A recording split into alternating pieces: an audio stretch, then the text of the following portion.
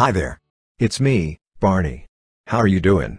It's been some time since I last spoke to you, so I thought I would update you on what's been happening around here. Well, I live in the same place and I like it here. I still manage everything with just the one staff member, the same human I've had since I came to live here.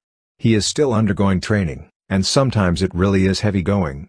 So far, I have failed to train him to do the most important thing, which is to provide me with food immediately when I want it, not when convenient for him.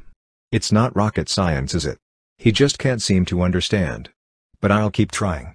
The other day he gave me a bit of a fright. He went to see his friend across the road without telling me. I didn't know where he was at first. Then, when I realized, I had to go and wait at his friend's front door so that I could see him safely home. What a waste of my time. But that's the problem with humans, you never know what they are going to do next. He's got this box on a table in the house. I'm not sure of its exact name, but I think it's called a telly thingy. It has a window where you can see and hear people, animals and all sorts.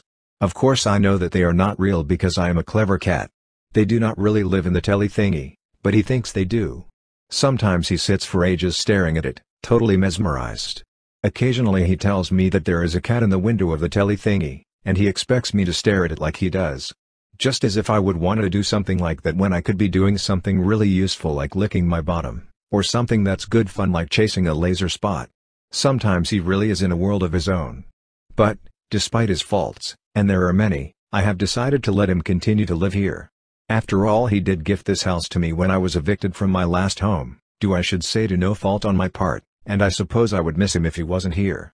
I just wish he'd pay more attention to his training. Well, I better go and see what he is up to now because I haven't seen him for a while.